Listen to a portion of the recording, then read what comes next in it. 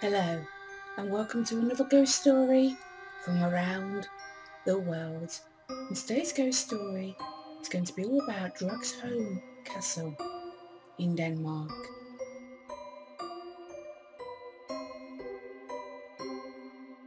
Dragsholm Castle can be found in Zealand, Denmark, and was originally built in around the year 1215 as a palace for the Bishop of Roskilde. And during the Middle Ages, it was modified into a fortified castle. During the period between 1536 to 1664, the castle was used as a prison, and in the large tower at the northeast corner of the castle, prison cells were made and equipped with toilets and windows, depending on the prisoner's crimes, behaviour, and the seriousness of the insults that they had directed towards the king. One of the first prisoners to be held at the castle was the Bishop of Roskilde himself, who owned the castle at the time. In 1694, the castle was sold to the nobleman Frederick Christian Adler, who rebuilt the castle in the Baroque style seen today. The Adler family line died out in 1932, and the castle was passed on to the Central Land Board, which sold it to the Bottger family. Today, the Baroque style of the castle remains intact, but the interior of the castle has been subject to restorations and modernisations over the years, the most recent taking place just after the First World War.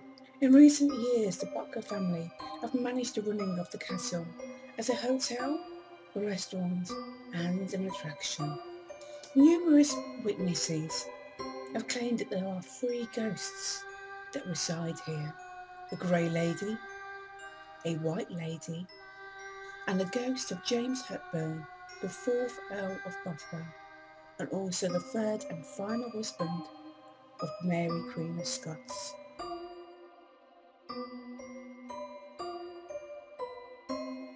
Known simply as Lord Bothwell, as Lord High Admiral of Scotland, he sailed around Europe, and during a visit to Copenhagen in around 1559, he fell in love with Anna Trans, a Norwegian noblewoman.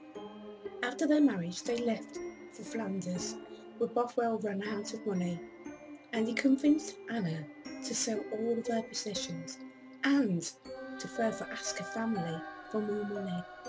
Eventually, Bothwell ditched Anna, and in February 1566, he married Lady Jean Gordon.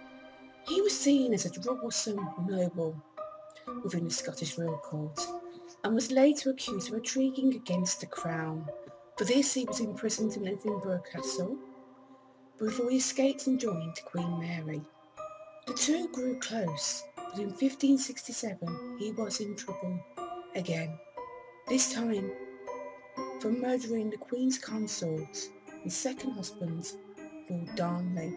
It was around this time that he and Lady Jean were divorced after he had an affair with one of her servants. Lord Bothwell was soon acquitted for Lord Darnley's murder, and 8 days after his divorce went through with Lady Jean, he married Queen Mary.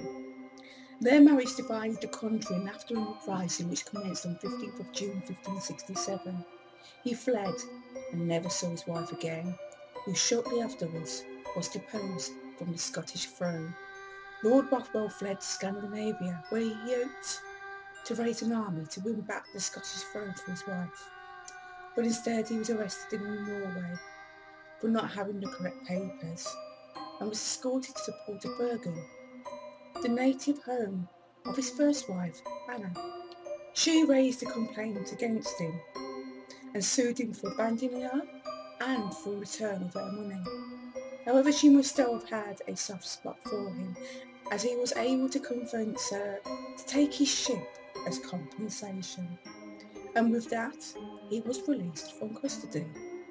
However, King Frederick II of Denmark had heard that the English crown was looking for Bothwell in connection with the murder of Lord Darnley, and they took him back into custody again. With that, he was sent to Dragsholm Castle, where he was placed in a room and chained to a pillar, and legend has it that his captors gave him just enough food and water to keep him alive. It is said that in the end he went insane and he died on April the 14th, 1578, aged 44 years old. The ghost of Lord Bothwell is said to ride through the courtyard with a 4-horse and carriage, and visitors have also heard the sound of horses' hooves beating on the cobbled yard.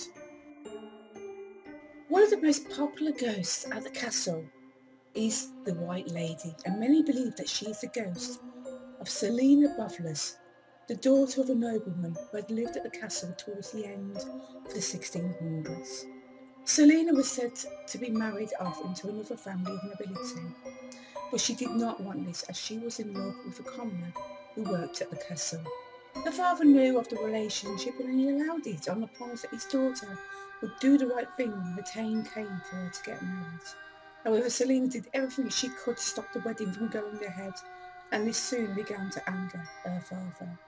When she began to show signs of pregnancy after sleeping with a lover, her father held a celebration party where she was drugged and imprisoned within the walls of a dungeon in the castle. It is said that young Selina could be heard scratching at the bricks and crying until eventually she fell silent. In the 1930s, workmen repairing the plumbing at the castle discovered a skeleton wearing a white dress imprisoned in a wall. Witnesses say that the White Lady walks around the castle looking for her lover and occasionally moans in sorrow because she cannot find him.